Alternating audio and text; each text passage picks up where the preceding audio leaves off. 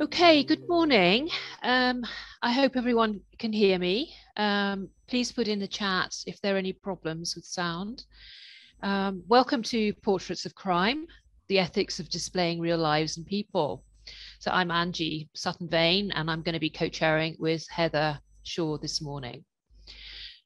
So just briefly to give you some background information, understanding British portraits and the Crime and Punishment Collections Network. They are both subject specialist networks.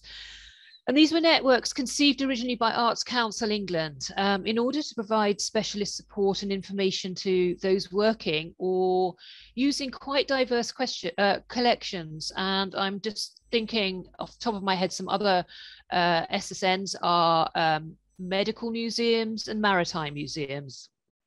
So today, bringing these two networks together has really provided this opportunity to uniquely combine themes of portraits and crime.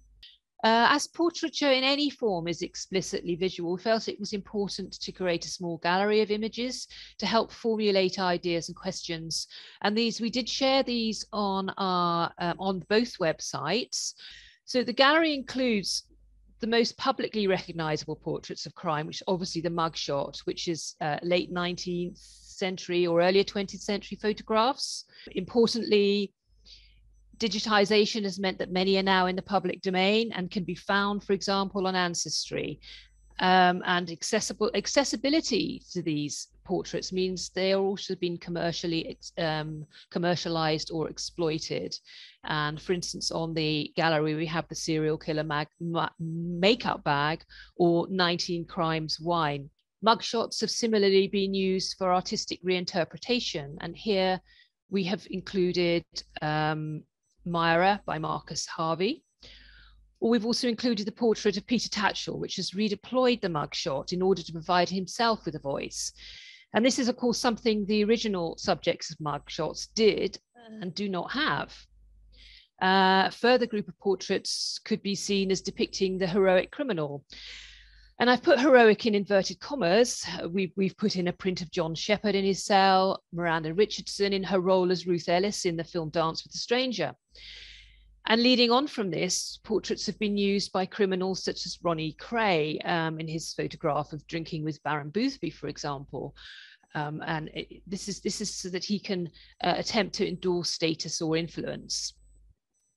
And finally, given the non-consensual nature of a number of these images, we felt it was important to include self-portraits by individuals who are going through or have been through the criminal justice system in order that they can portray themselves as perhaps as a corrective to the often highly stereotypical image of a typical criminal. And again, I put that in inverted commas. So these images raise questions around the definition of a portrait of crime and actually of a portrait. For example, does a portrait have to be a consensual act? The fact that a question mark has been inserted in our event title leaves this open. Were the subjects of mugshots eventually found guilty? Was their crime criminal by today's standards? So it's an intriguing and it's a complex subject, and it'll be explored today in more detail during the course of this morning by our panelists. Please do, I will put up the link to the gallery so you can have a look in the conversation. Sorry, I couldn't share that. I'm not sure what happened. Anyway, so at this point, I'll hand over to Heather, who's going to be our co-chair today. Thank you. Okay, thanks, Angie. Just a couple of things. In addition to the thanks that Angie made, I'd just like to thank the Arts Fund, who specifically supported this event.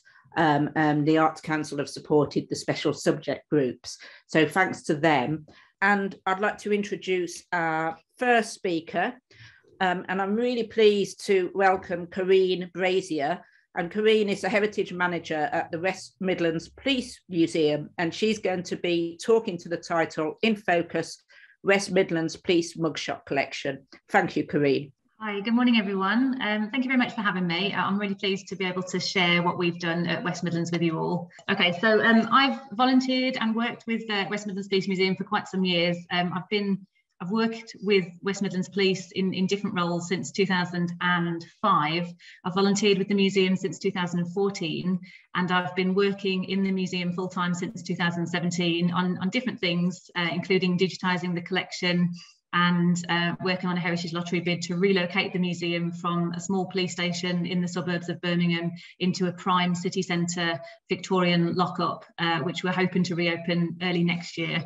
But this is one of my favourite parts of the collection, so I'm really pleased to be able to share more information about it with you all.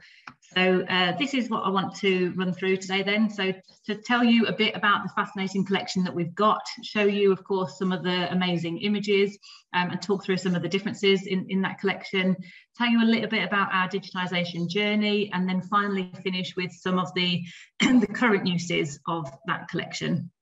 So we'll start then with some of my all-time favourite images from the collection, the collodion positives. So this takes us all the way back to 1853, and the image that is second from the left on the top row is a gentleman called Isaac Ellery, and that is the oldest image in our collection. That image dates back to 1853. And it's just incredible seeing how clear that image is and how much detail is captured within it, particularly when you compare it with some of the recent, the first digital cameras and how pixelated they were and how terrible it was. The quality of these images are absolutely incredible.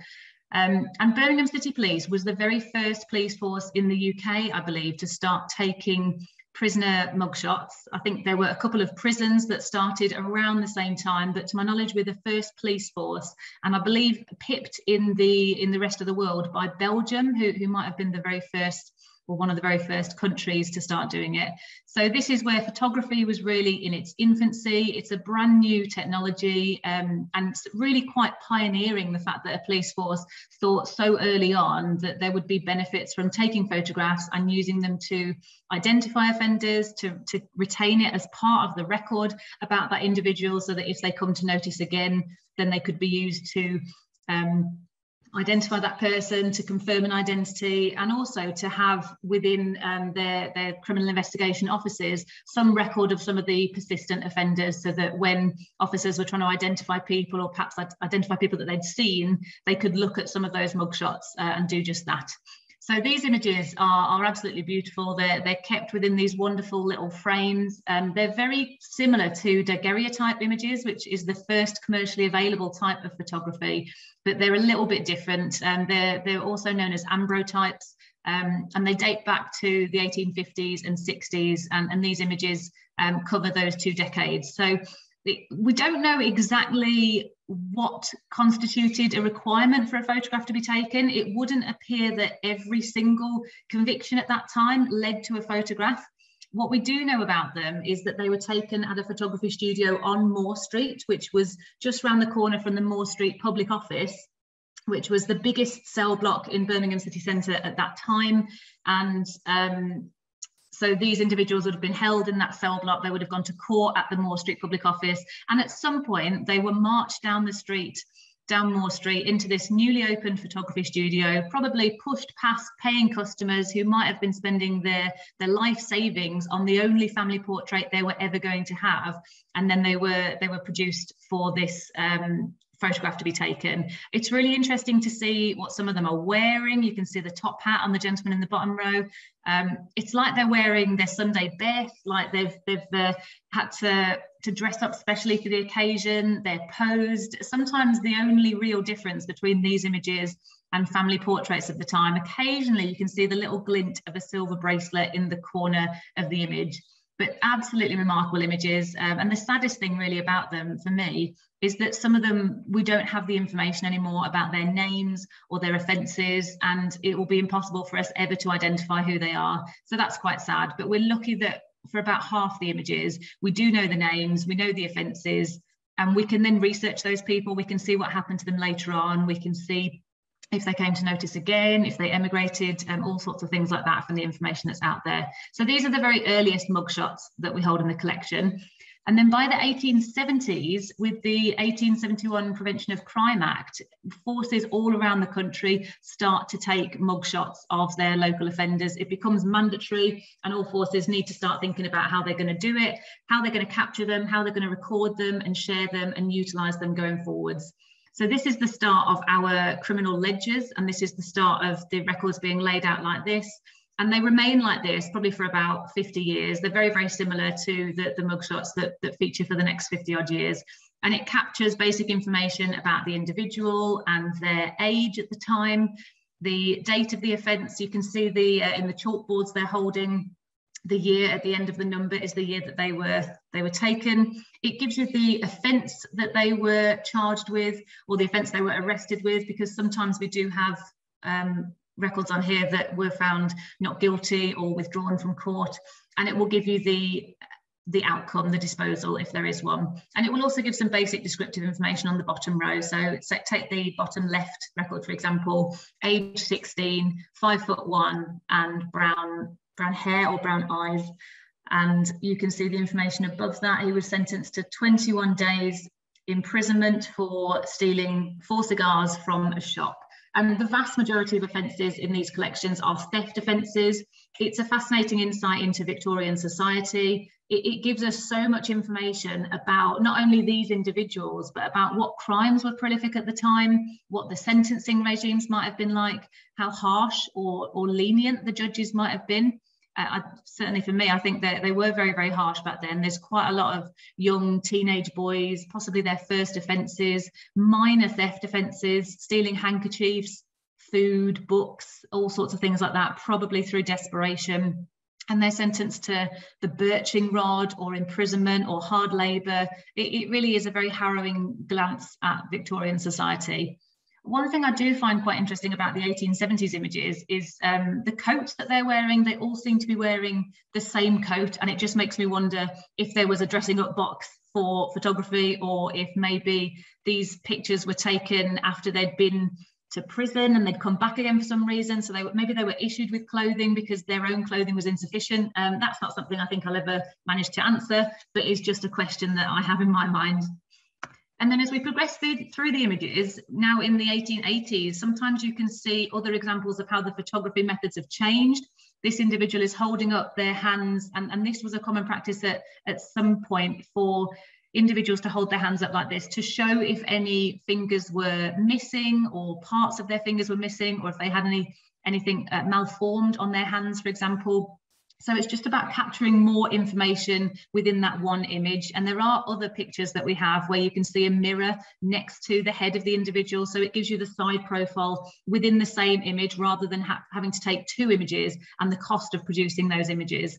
So that was another technique that was used around about this time. And the ledgers are very similar to the 1870s. The format is similar. The technique is very similar and just continues throughout the 1880s. And into the 1890s. Now, any of you who may have been to our Victorian lockup that we're moving the museum to might recognise in the background there that window is within the lockup itself. It helps us to place this picture within the lockup. So from 1891, when the lockup opened, this makes some of these pictures much more exciting for me because it means they are the oldest photographs that we hold from inside the lockup. It is literally the only window that's in there on the first floor, and with the glass roof, the lighting conditions were perfect for photography. So we can show exactly where these pictures were taken, and there will be some displays on photography in our new museum showing pictures like this. So that's more than just a mugshot, but this is the picture that was in the ledger for this particular individual. And I think some of these pictures were taken because the individual would refuse to have their photograph taken. And we found evidence that sometimes a hidden camera would be used to take a picture of them whilst their basic information was being recorded. So maybe they thought they'd got away with not posing for a photograph, but actually the officers had still managed to capture one and they still stuck it in the ledger. Then on to the 1900s, and I don't know if any of you have heard about that little known gang, the Peaky Blinders. This is a set of images that is often rolled out whenever the Peaky Blinders are talked about. These individuals are often cited as the real Peaky Blinders, but were they really Peaky Blinders? That's obviously not the topic of this presentation, but it's very iconic. It is a prime example of police mugshots being utilised, and they come out time and time again whenever the Peaky Blinders are talked about in the media. So this image in particular is out there. It's scattered all over the web for all sorts of different things. People have commercialised this image and they've turned it into mugs and all sorts of different things. And most of these individuals were just common criminals. They weren't really Peaky Blinders. They were just thieves and thugs and villains. But that particular set of mugshots has just been, it's captured the imagination of people for some reason, and has become iconized as the real Peaky Blinders. So you can see this is a great example of being able to see the fashions changing over time. So, for example, the headgear of the individuals, they're moving to flat caps, and then they move to bowler hats, and then eventually, obviously nowadays, most people don't have a hat on. So the mugshot collection doesn't just show us about the crimes and the sentences and things like that. It gives us a fantastic catalogue of how fashions are changing, and it's a snapshot of the general public really at the time, isn't it? So you can see their fashions, you can see what headgear they're wearing, you can see the hairstyles of the ladies, all sorts of different things like that. So for social historians, it really is a rich archive as well. And then most of the ladies' mugshots that we have come a little bit later on. So from the 1910s to the 1930s, we've got a really big ledger that covers most of the female images that we have. I didn't manage to find any of the images with the fantastic headgear, with the feathers and all sorts of crazy things going on with the hair for this presentation. But I think this shows you a little bit of variety in terms of hairstyles and headgear. And of course, now they're starting to take images, two images, one from the front and one from the side. So you can see the individual with the hat on, without the hat on. And of course, that's another useful investigative tool for the officer. It's important for them to see what the individual looks like from the side and to see what they look like with their hat on, because that's how they might look when they're out on the street. And it's important for the officer to be able to see that, as well as the posed frontal image that you'd get from a standard mugshot.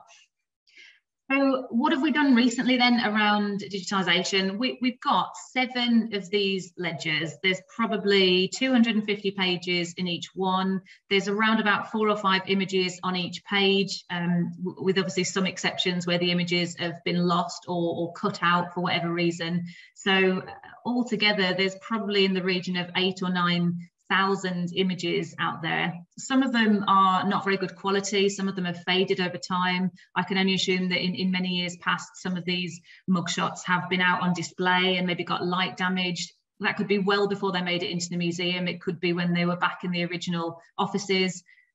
So all sorts of things have happened to them, and they're in different stages of disrepair. Some of them are in fantastic condition still, and we're very, very fortunate for that. Some of them are really starting to fall to pieces, and we're having to look at what conservation work we can do to them to prevent them from deteriorating any further, and try to stabilise them and make sure that we can continue to use them going forwards. So it was really important for me that we try and digitise those records so that we could dramatically reduce the amount of times they were handled. Hopefully, I mean, they wouldn't have to be handled anymore, so we're not going to impact on their condition ourselves. And many efforts have been made within the museum team, particularly by our late curator, Dave Cross, who'd spent an awful long time trying to photograph and catalogue these images. And with so many thousand images, you can imagine how many hours he might have spent doing that. So there were various photographs in existence, there were photocopies, there were discs, there were various spreadsheets and all sorts of things in existence when I turned up. So I got Ancestry involved and I invited them to come in and have a look, and we had some discussions around what could they do? Could they come and scan all of these photos as well as a number of our police records? What would they do with them? What could we get in return? You know, we didn't just want everything to be photographed and scanned and taken away and then we don't get any benefit out of it. So we came to an agreement with Ancestry that everything that they scanned, we would get the scanned images as well, and we would be able to use them as if they were our own images. So for example, we can use them in our publications, we can use them in social media and for marketing. So it was like we had scanned them ourselves, but of course they're getting out on Ancestry at the same time. And we made all of the mugshots made it onto Ancestry, but only a small percentage of the police records that got scanned made it onto Ancestry.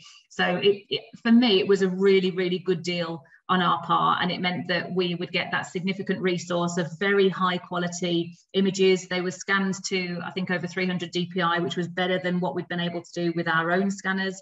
So it meant we had amazing images. We had a very comprehensive catalogue and indexes that came back from Ancestry. And really importantly, we were able to utilise them as we would have done if they were our own images. So you can see the entirety of the West Midlands Police mugshot collection on Ancestry now. And then what else are we doing with those images? So I've mentioned about the museum reopening in April, and we've been busy writing new displays and looking at different themed areas and all sorts of things to put out, ideally things that have not been put out before. So lots of brand new content. And they do include a Peaky Blinders display. They include 2 different photography displays, one from the perspective of the force photographer going out and photographing crime scenes and that sort of side of photography. And then another side that looks at the mugshots and talks through a lot of what I've talked through here, the different examples of photography and how things changed over the years, the different techniques that would be used, and showcasing some of these really iconic images and some of the stories behind them. So a lot of them are going to feature in those new displays. We do get various academics write to us asking us for different images. You'd be surprised, maybe you wouldn't be surprised, but almost every single academic request that we get asks to see records for Peaky Blinders. Disappointingly, our records are not categorized into Peaky Blinders and non-Peaky Blinders. So there isn't really anything about Peaky Blinders other than if you go and do some other research and you come up with particular names, you can always ask us to look for those names and we will see what we have. But we often can't satisfy people looking for images of Peaky Blinders, but we can look for images to do with other topics, maybe different offences, maybe different genres or time periods or different genders, that sort of thing.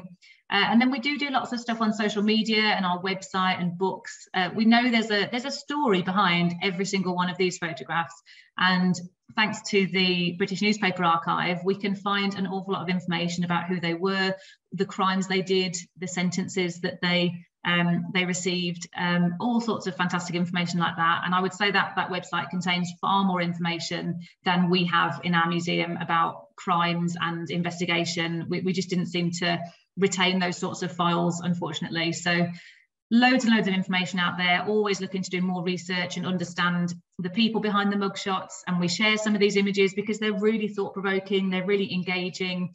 Even just this simple one that we put out yesterday, Mugshot Monday, is just a catchy term that we've come up with to put things out on social media. And we don't poke fun at the individuals. We don't you know, we try to treat them with respect. You know, they all have a story, they all have a background to them. And although our mugshot collection goes all the way up to the 1960s, we would never use photographs in our museum for these sorts of purposes that were less than 100 years old. We would always only use images of individuals once they've been deemed to reach 100 years of age. So there's no concerns around using images for people who are still living, or images to do with crimes that perhaps are still very much in the public memory. So picking images from the 1800s is normally the safest thing to do. But we put them out there. We want people to talk about them. We want people to see them and be interested and come and find out more information from us about the history of policing the West Midlands. So so that's a number of different things that we do for that. And I think that is my last slide. So if you've enjoyed seeing all those images, there's lots more. We put lots of stuff out. We're on Facebook, Twitter and Instagram. Please check us out. Thank you, Corinne. That was really interesting. And it's great, that sort of question you raised there about the almost mythologizing of Peaky Blinders. Yeah. You know, and of course, the fact that the pictures that you have are from the late 19th, early 20th century, as opposed to the series that situates them in the interwar period. But exactly. I won't get on my Peaky Blinders hobby horse because it was just really boring and me ranting. But anyway, thank you. So I'm going to turn to swiftly to our next presentation. And I'm really pleased to welcome Fiona Cohen, who is the Director of Art for Koestler Arts. And she's going to talk to a presentation called Portraiture as Practiced by Those in Secure Settings, the Koestler Arts Experience. And she will also show a short filmed interview with Sarah, a Koestler artist. Okay, so Fiona, can I hand over to you? Okay, so I'm Fiona. I'm the Director of Arts at Koestler Arts. We are a criminal justice charity that works in the arts. So for those of you who might have not heard of Koestler, we're quite a small charity. We work across the whole of the UK. We're based just outside Wormwood Scrubs in London. And we encourage people in the criminal justice system, most of whom are in prison, to participate in the arts. We've got a huge history of this engagement in the arts, in prisons and criminal justice settings. And Koestler is one of the oldest charities in the sector, so we've been going for 60 years as of 2022. So I've hopefully given you a quick overview of what we do. It's very multi-layered. We do exhibitions so that entrants can communicate with the public. We encourage people through the awards that we give, mentoring projects. We have displays of work around the country in kind of quite accessible spaces, even prison visitor centres. And we have an annual exhibition every year at the South Bank Centre in London. And we also have regional and national exhibitions around the UK. So we recently had a show in Manchester for work from the Northwest, and a show in Sheffield from work from Yorkshire. So I'm going to give a very brief overview, quickly talking just very briefly about our entries in general, our portraits, and then I've got quite a few slides of self-portraits, and then a little interview that I did last week with one of our brilliant entrants who's been through our mentoring program, and then just a few more thoughts. So the first slide that I've got here, hopefully, I just wanted to make the point that actually most of our entries in some way are a self-portrait. So whether it's a portrait of the dog from home that you miss, there's perhaps no actual image of a human in your image, yet you've got a prison cell that shows your your situation, your current situation and your state of mind. And perhaps you've dug inside and come up with a poem or a piece of music, which we also take. So we get about 7,000 entries every year from people all over the UK, and about 45% of those are visual arts entries, but there's many very revealing pieces of poetry that we get as well, for example. So before I go into self-portraits, I had to have a nod to our portraits of celebrities. We have a whole category of Koestler Awards, which is just for portraiture. And in that category, there's celebrities, key people around the prison, cellmates. There's and a lot of portraits of families. And I think that the portraiture category in general can really give people a really strong sense of achievement. People can really feel progress quite maybe in a way, if they work very, very diligently and very hard at a piece, they can really get a sense of achievement by the end of working on it and sharing it with others. And it's really interesting to see who people choose to do portraits of.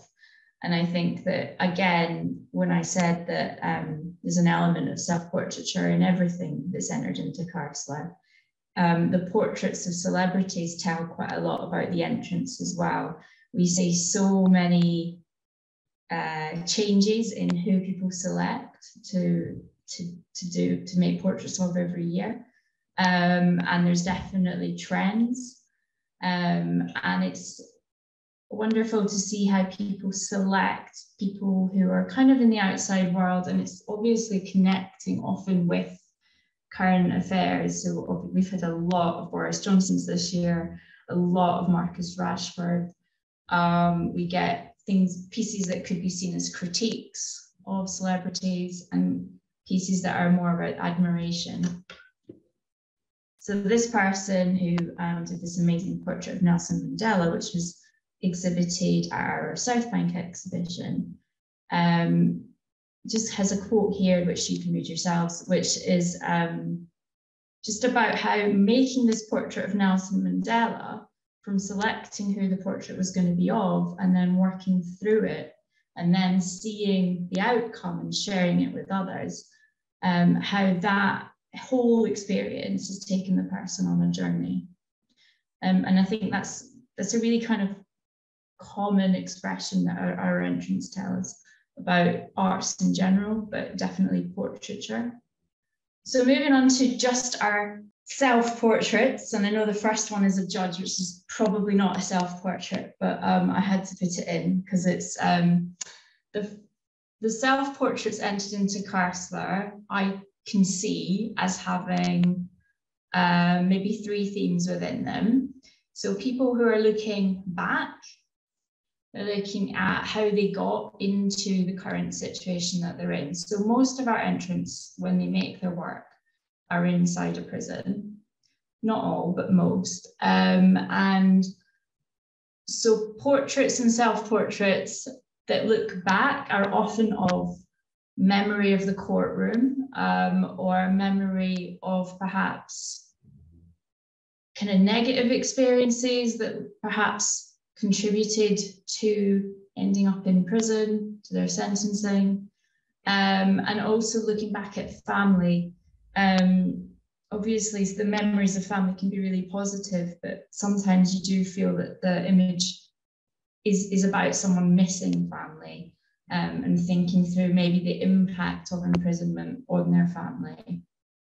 So there's a lot of our entrants who are really looking back, and I think these 3 images hopefully capture that to some extent. And I love the judge and the way that he's the person's memory of the judge is very much like this huge image that rolls up and is very strangely lit with bright colours. So the other aspect of self-portraiture that you can, as an audience, as a viewer, you can really see what someone's doing, is coming to terms with where they currently are and their current situation. And I suppose the 3 images that I've picked here are relatively typical in that, you know, they are quite despairing, these images.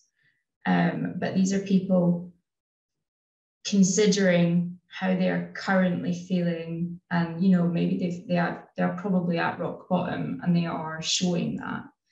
And I hope that comes across to other people as something that's really honest, really difficult to do, to really look deeply at yourself and at the situation that you're in. And I think that what always humbles me quite a lot when I visit prisons is that most prisons are male prisons, and it's an extremely masculine environment. And it's not necessarily where you would stereotypically think that people were going to be able to be this open and this honest about their emotions and their current situation. And bearing in mind, there's not much privacy. So these works will be made and people will be looking at them around the prison. Other prisoners will look at these. And like all Koestler entries, you know, there's a deliberate choice to then even go one step further, which is to share them with Koestler Arts and the awards judges and the outside world. So I love these 3 pieces from 2020, especially love the photograph piece. And the person with the photograph piece is also cleverly dealing with it, with thinking through, well, I don't want to be identified by this photograph. So at the same time as making a great image, they are also dealing with a kind of little artistic challenge of how to keep anonymity in this picture. And so these self-portraits are all looking at, I think, looking into the future a bit more. generally speaking, they're a bit more hopeful and kind of imagining a new future for the person who's making them. And I think that's it's just such a key, important part of the self-portrait, and kind of coming out and emerging from the prison experience. And I love I really love the one that's kind of a selfie, which was entered into our Together category. So every year, Koestler Arts has one themed category that people can enter their work into. And so the 2021 theme is the word together. And we have a lot of brilliant images around that theme from this year. So at Koestler, we're obviously uniquely placed. Our entrants, people who participate in our programs, are working with us currently. So we're uniquely placed to get the entrants' own words, that they can tell us so much about their intention, about what they're getting from making artwork, from self-portraiture, and what they want to share. So I've got some quotes for the next couple of slides, so that rather than me paraphrasing, I can kind of give you what our entrants say in their own words. So these people are all commenting on self-portraiture. Most of them were exhibited in an exhibition recently. So someone is commenting on further education, how taking part in the arts in general has opened up that knowledge that you could participate in education. So the arts are often a first step in within prisons. This person cites mentoring. So Koestler offers mentoring, but also lots of other charities and organisations working in criminal justice do. And for some people, participating in a programme like the arts is a first step into having the confidence to get involved in mentoring and helping others, which I think is about seeing yourself differently as well. So many entrants who get involved with the arts in prison, it's a little bit like being part of a community. So you're also able to, within the classroom, or you might encourage other people around you. You might see someone who's struggling with confidence or struggling with inspiration, and you might help spark that. And I think our entrants definitely realise that that's a process that's going on for them. There was a quote about one of our self-portraits in the South Bank exhibition this year. What inspired this piece was how I see myself in the mirror. And I mean, obviously that could be on a surface level, but I think is also someone looking really deeply at themselves and at their current situation.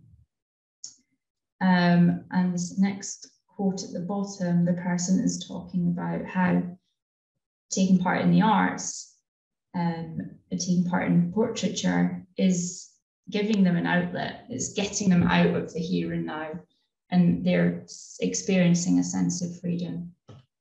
Someone else who had a self-portrait in our South Bank exhibition said that creating the piece had given them an insight into themselves, which I thought was really quite a beautiful way to express it. Someone else said it was a confidence boost, and that the praise that they received, especially on getting selected for an exhibition, was a massive confidence boost, self-esteem boost. And the final person at the bottom is making the link for us, really, that, you know, definitely taking part in the arts is part of the puzzle, along with many other things that can hopefully be a step towards people managing to be rehabilitated and to break the cycle of offending. It's an element of all the things that go to do with that. And I love that this entrant is actually seeing that himself, and he's commenting on it, and he's telling us about it. In a moment, we have a little film, which is an interview that I did last week with Sarah. Sarah has been an entrant to Koestler for a few years. Hi, Fiona. Sorry to interrupt. We are actually losing time a bit, so... Okay. Yep. Okay. I'll introduce it quicker. Sarah's been an entrant to CARSA for a few years, and she's currently on our mentoring programme. I'll ask her a few questions about what that's meant to her, and I hope that you can see quite a journey that she's been through. So I think Michael is going to play the video now.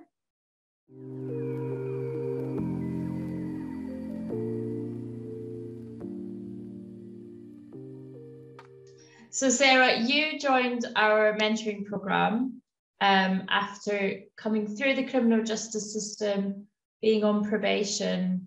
You applied for our mentoring programme. Am I right in thinking about 2 years ago now? Yeah, it was about 2 years ago.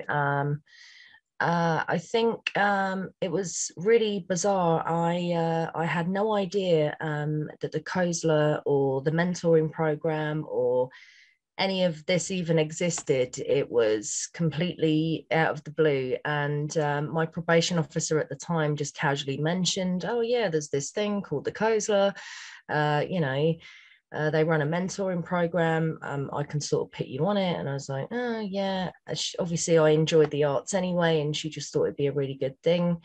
And then obviously I was accepted onto the mentoring program, and well, everything absolutely 1000% changed.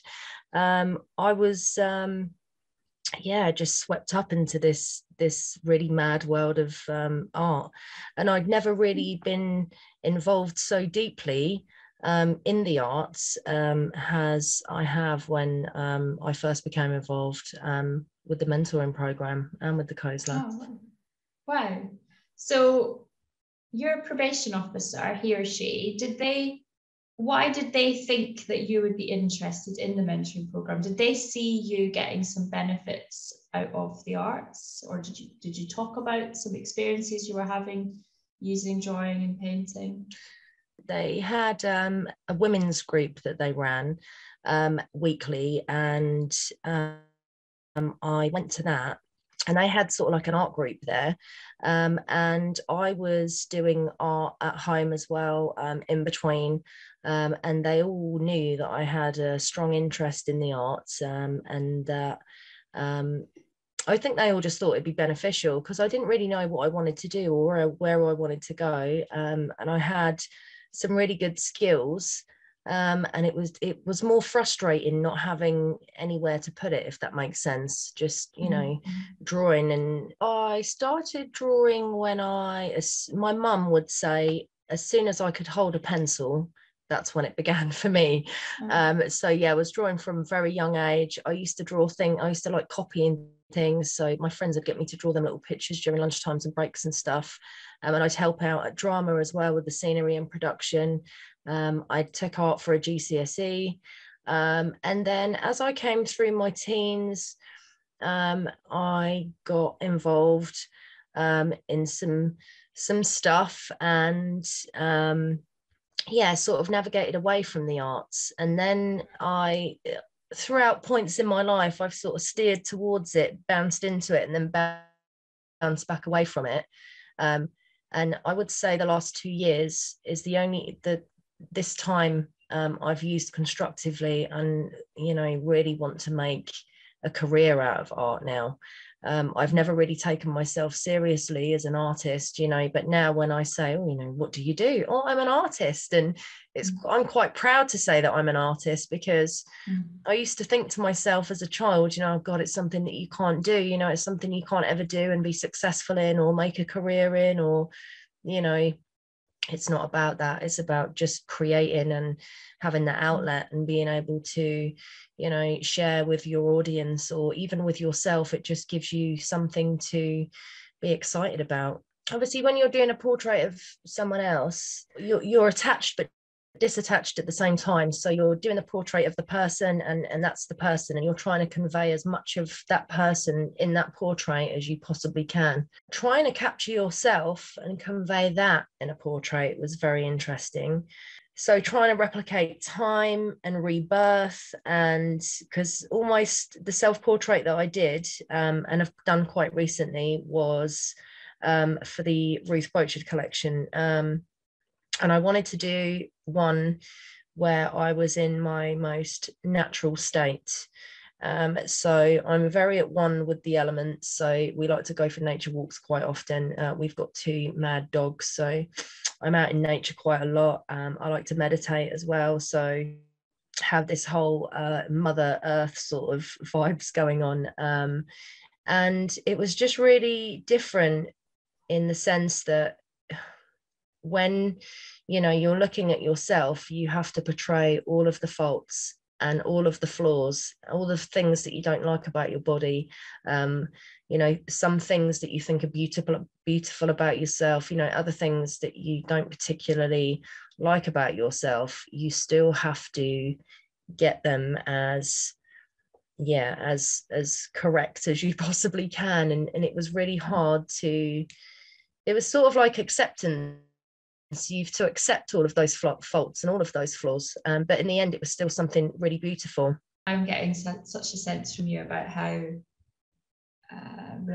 relaxing and how positive for your well-being painting and drawing is, and you get that when you do a self-portrait and you're really meditating and kind of looking at yourself really deeply, and other people as well. Do you also find, some artists do, some artists don't, do you also find it you know, like kind of challenging and actually really quite hard, you know, that you have to kind of force yourself to go back to something and discipline yourself to go back to something when you want to give up, or you don't like something and you have to work through it? So do you find it purely pleasurable being creative, or do you see another side to it too, where it's like a tougher side? No, I definitely relate to the tougher side as well.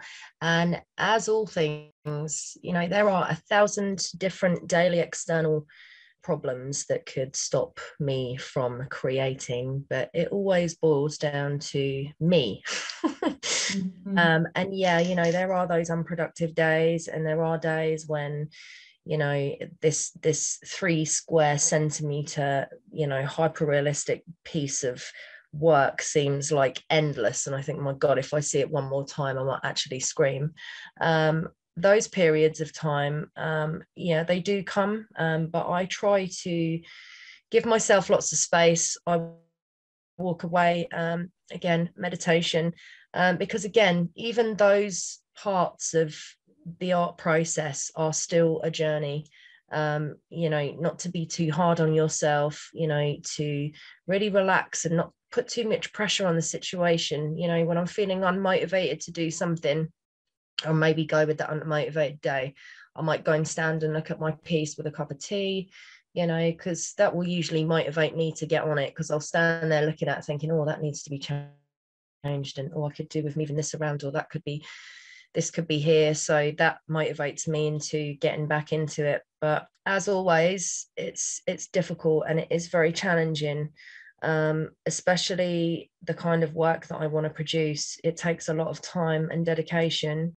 How is the mentoring helped motivate you? So the mentor basically gave me direction, because I went to my mentor with not any knowledge of how to get my work out of the house, basically. Who do I go to, where do I put it? So she said that I should enter the Koestler Awards, and that year it was being held in the South Bank Centre. So I did, not thinking anything would come of it, and I was chosen, and that gave me the confidence then to think, oh, okay, you know, wow, this is good, yeah, this is great. And that sort of snowballed, and then I'd go for my monthly meets, and I'd discuss with the mentor, you know, what up and coming exhibitions were coming, and she would discuss with me, you know, which ones she thought I'd be really good in, and sometimes I was like, oh, you know, really, and I'm really glad I did. And it was all about the confidence. I just didn't have that confidence in myself, and the mentor really saw something in me that I didn't see yet. It's really hard to describe, but it's almost like finding art again has helped me find myself. I was looking for this part of me that was missing for the longest time, and I was seeking it out in other people, other places, you know, behavior that's not socially accepted. And it was like there was this piece of me that was missing. And if the probation officer hadn't have recognised that and, you know, said, get onto the Koestler, there's a good chance that I would still be in that cycle of the probation system. Because for the longest time, I was looking for something that was in me the whole time. And that took me a long time to figure out, and art has really helped me discover that in myself and work through, you know, those deeper layers of ourselves, you know, whether it be from childhood or wherever, and really accept and come to terms with, you know, things that I couldn't change in the past, and help me move on and discover, you know, new and exciting levels of myself that even I didn't know existed. So that has been an absolute whirlwind of emotion, and I'm just so grateful, you know, for the opportunity that I've had, because without it, I wouldn't be here.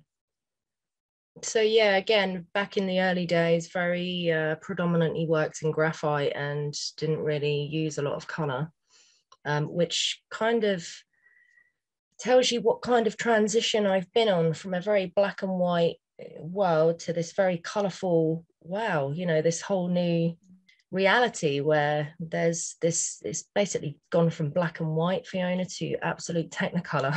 It has given me such a new positive outlook on myself and life, and you know, how it can actually be good, and it's sort of brought me to the present instead of this, you know, thinking about the past and worrying about the future and, oh god, you know, this sort of limbo that you can feel yourself in sometimes. When I do feel like that, you know, art brings me right back to the here and now. What's happening? How are you feeling? It brings all of those emotions, you know, to the forefront, so I can deal with them, process them, and then I'm feeling energized and ready to, you know, battle another cycle of, you know, whatever, you know, this mad journey called life, you know, we're going through. My children now, I mean, I've gone from, in their eyes, from ex-con to someone that they're inspired by, and that is like, wow, you know, we're going on Saturday to go and see 2 of my works in 2 different galleries in London. I mean, how surreal is that going to be, hopping across the road? So surreal, but yeah, it's going to be real. So yeah, it's going to be very bizarre, I'm sure.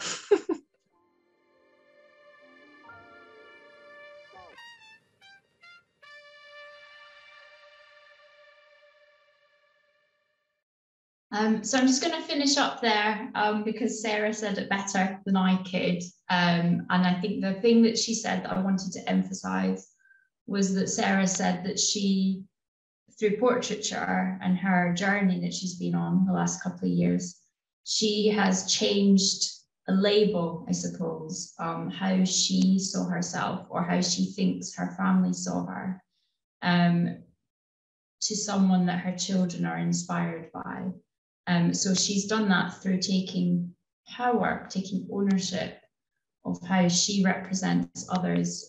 She also creates a lot of self-portraits, which to keep her anonymous or not in the slideshow. So she takes control of how she is seen and how she's depicted through portraiture and self-portraiture. And I think that's one of the things that Koestler enables people to do. Thank you very much, Fiona, and for the really articulate presentation talk with Sarah as well. So I'm really pleased to introduce our next speaker, and we'll have a film from Jackie, although she is here as well. And this is Jackie Kelly, who is a freelance curator and writer.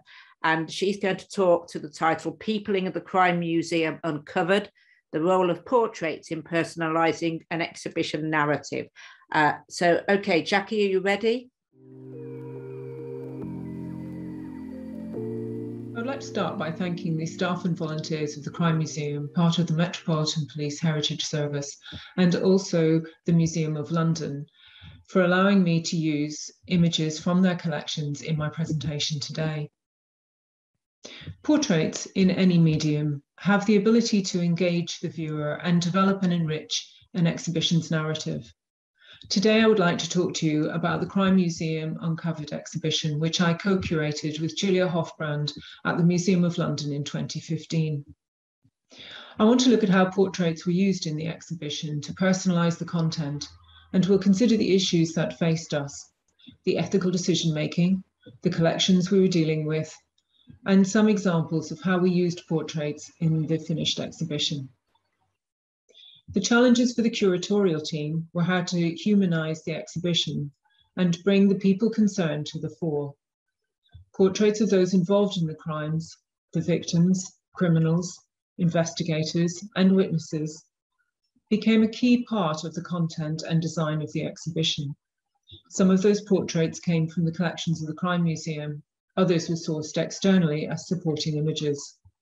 The use of portraits and their role in the exhibition became a key factor in our discussions about the ethics of display. The exhibition came about as the result of a partnership between the Museum of London, the Metropolitan Police, and the Mayor's Office for Policing and Crime. The Museum of London curated the exhibition, creating the narrative, selecting the content, and writing the text from the collections held by the Metropolitan Police in their Crime Museum, previously known as the Black Museum. The Crime Museum is a private museum, not open to the public, and this was the first time that many of these objects would be put on public display.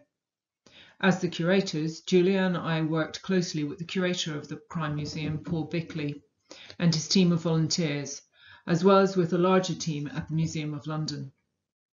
Of course, at the forefront of our minds was how to ensure the prominence of the victims in the narrative, and obviously questions around the ethics of displaying such a collection. The Museum of London team undertook formative evaluation and also consulted with external specialists, including the Victims Commissioner for England and Wales and the London Policing Ethics Panel.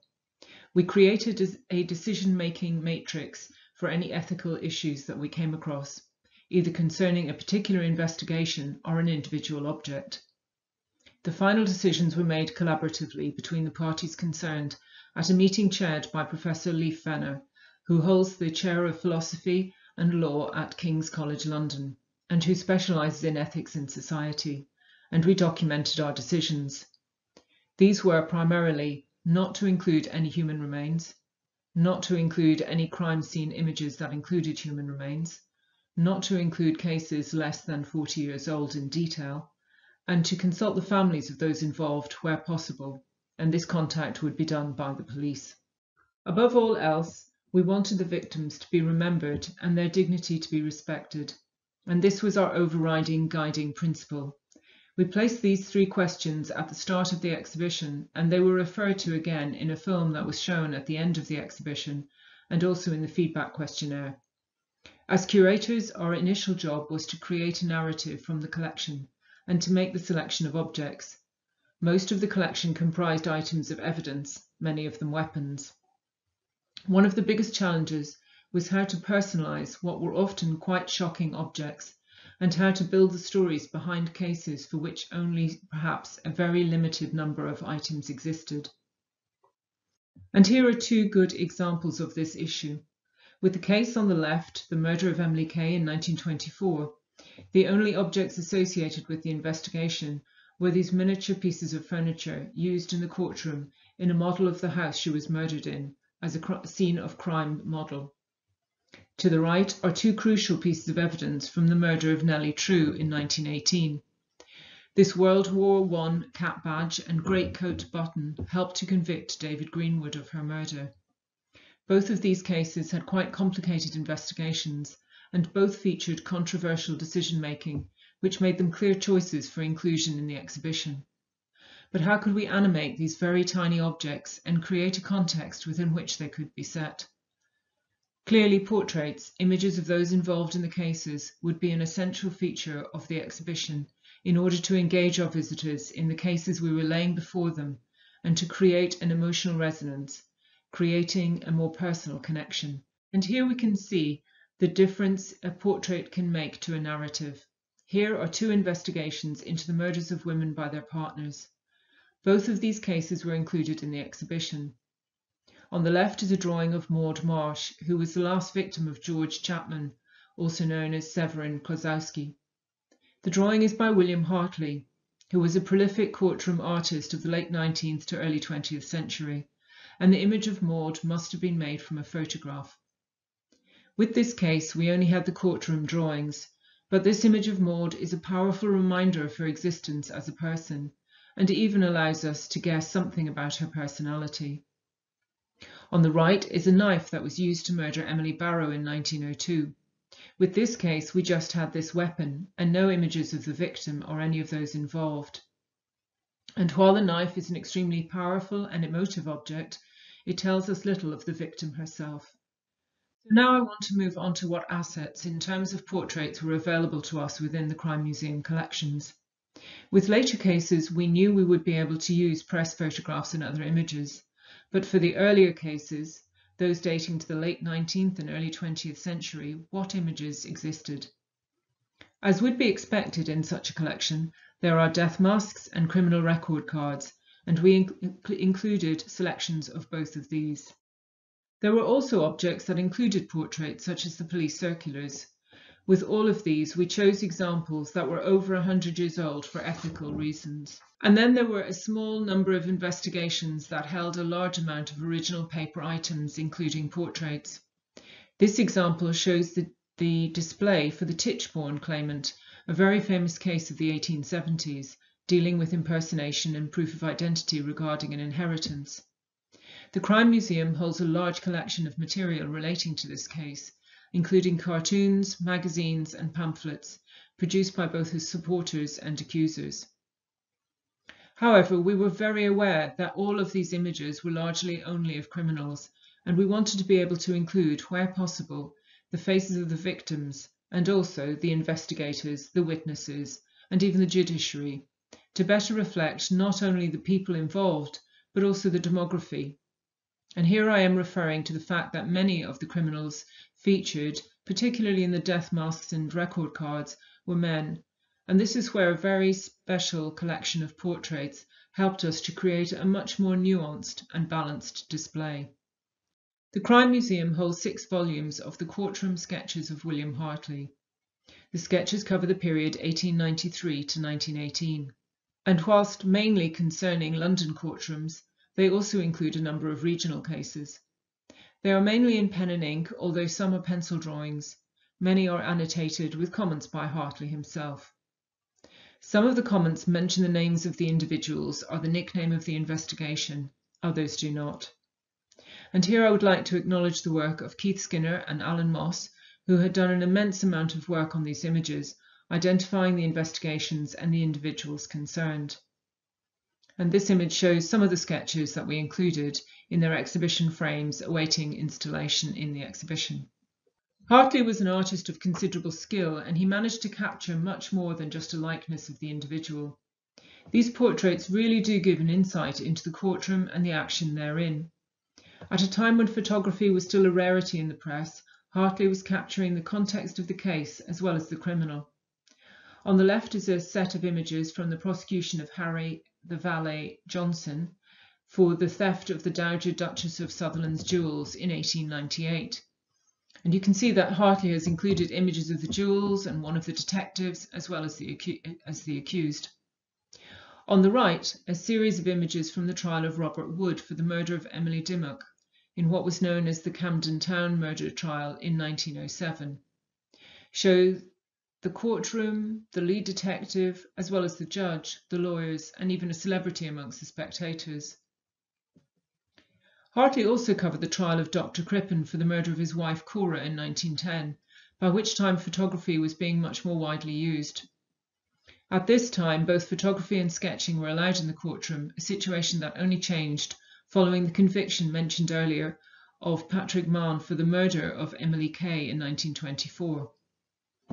A photograph was published showing Mann in the dock at the moment of his being sentenced to death, and the public outcry that followed led to legislation the following year that outlawed the taking of any images in any medium within a courtroom or court building.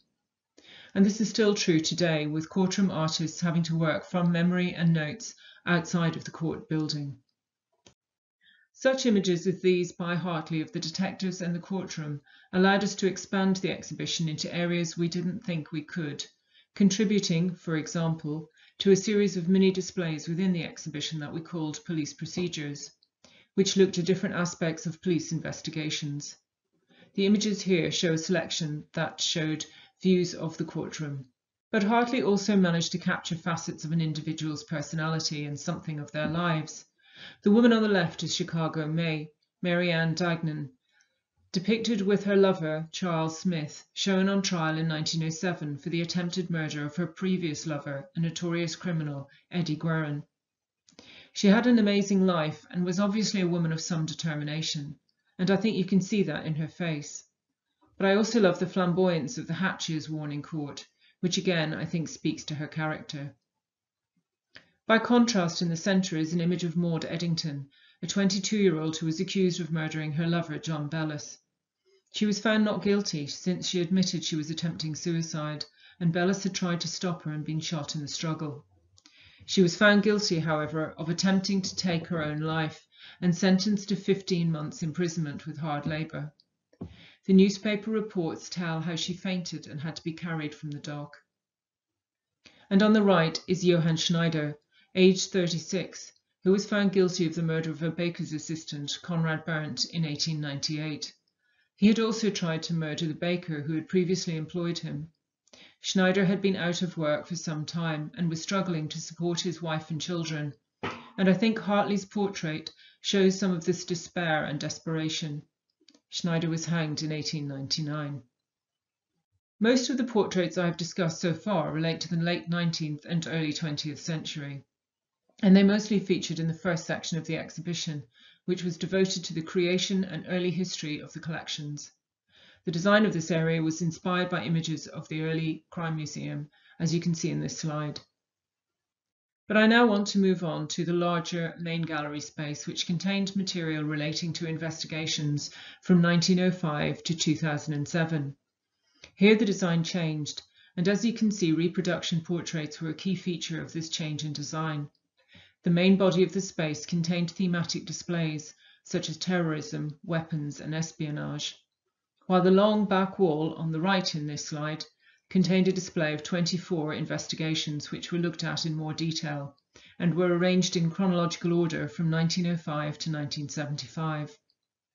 We worked very closely with our exhibition designers, GUM Studios, and our graphic designers, Thomas Mance and Company, emphasizing the importance of people to the stories and our desire to feature the victims prominently.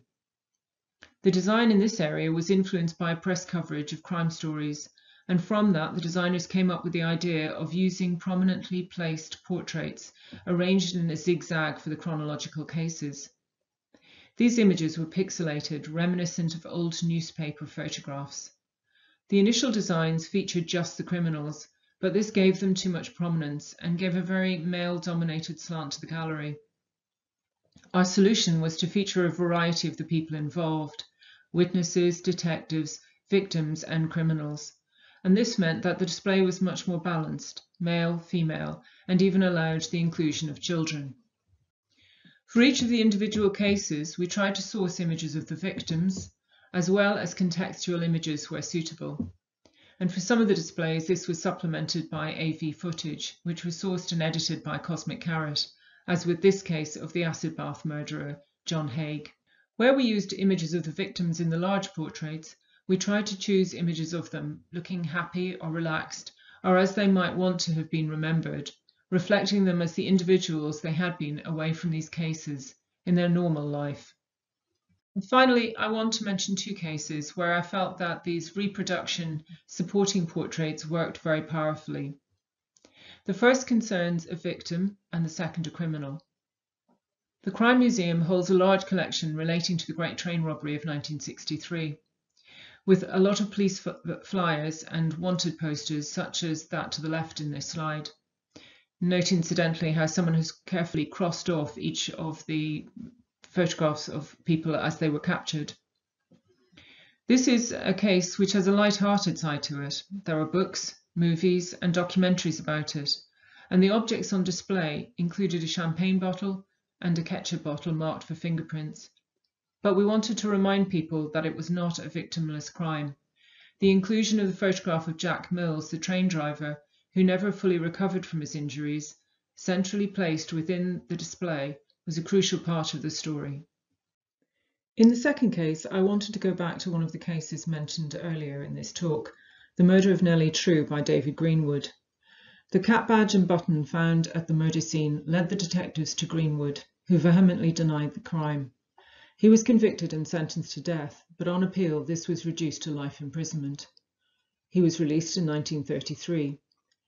These photographs from the case files of the National Archives show Greenwood aged 21 at the time of his arrest, and again when released at the age of 36.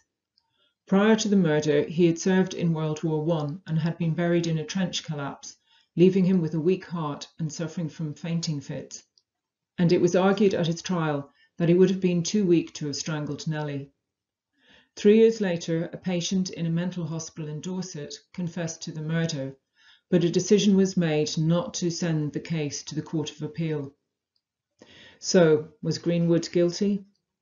We will never know, but the mark of his time in prison is clearly written on his features in these 2 photographs. The exhibition was one of the most popular ever held at the Museum of London and was attended by over 130,000 visitors. Over 12,000 of the accompanying publications were also sold during the 6-month run. We received very positive feedback about the content and about the treatment of the victims within the narrative. And I would say that much of this is due to the prominent role that portraits played within the displays and the design, and their unique ability to draw in the visitor and enable them to more closely identify with the story. Portraits enabled us to add an extra layer to a narrative and to pose questions, often without even having to put those questions into words.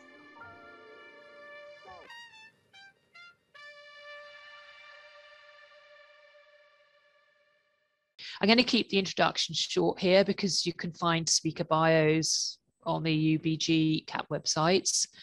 So our first speaker of this second session is Heather Shaw. Heather's Professor of History at Manchester Metropolitan University, and the title of her talk is Picturing Infamy from Portraits to Mugshots. Heather, over to you. Brilliant. And actually there was a question from Anonymous, which I really want us to pick up on in the Q&A at the end about the right to not be remembered, which I think is really important to talk about in the ethics of mugshots and of criminal portraiture. So I'd like to start this presentation by focusing on an image made in 1995 by Marcus Harvey, a member of the Young British Artists Group, thereafter known as the YBAs, called Myra. The painting was exhibited in the Sensation exhibition in 1997, which was held at the Royal Academy of Art. And this very famous exhibition was notable for showing the work of many of the YBAs, including Tracy Emin and Damien Hirst. But Myra would prove the most controversial image in the exhibition. So featuring the face of the murderess, Myra Hindley, the painting was made up of handprints taken from a plaster cast of a child's hand. As The Guardian later noted, the show was picketed by the pressure group Mothers Against Murder and Aggression, and they were accompanied by Winnie Johnson, the mother of one of Hindley's victims. They asked for the work to be removed, and incidentally, so did Hindley, who was still alive and obviously still in prison at this point. Windows were smashed at the Academy's home in Burlington House. Eggs and ink were thrown at the picture, which was temporarily removed, restored, placed behind perspex and guarded by security men. Now, Harvey's image was based on the police mugshot taken of Myra Hindley upon her arrest with her accomplice Ian Brady in 1965, and obviously there on the left of the picture. Even before Harvey's interpretation, this image had been controversial. So there was always something about the image that caught the imagination of the public and shaped understanding of both Hindley and the series of murders. The mugshot seemed to convey what the journalist Nikki Gerard described as the face of human evil. As Paul Lashmere stated, the right image can elevate a criminal or crime victim to iconic status. Now, part of the reason for the notoriety of Hindley's mugshot was, of course, the fact that she was a woman. Female serial killers are the exception, and Hindley's mugshot helped the public to cast her as a monster rather than as a woman. And the mugshot itself was simply a product of the arrest and documenting process at Hyde Police Station in Cheshire, today in Greater Manchester, a snap of the camera to record the accused for posterity. So did the mugshot reflect Hindley's inner demons, or like Harvey, did the public interpret it in light of what they knew about their crimes? So this relationship between the criminal image and the public was one which long preceded the repulsion and fascination with Hindley's mugshot.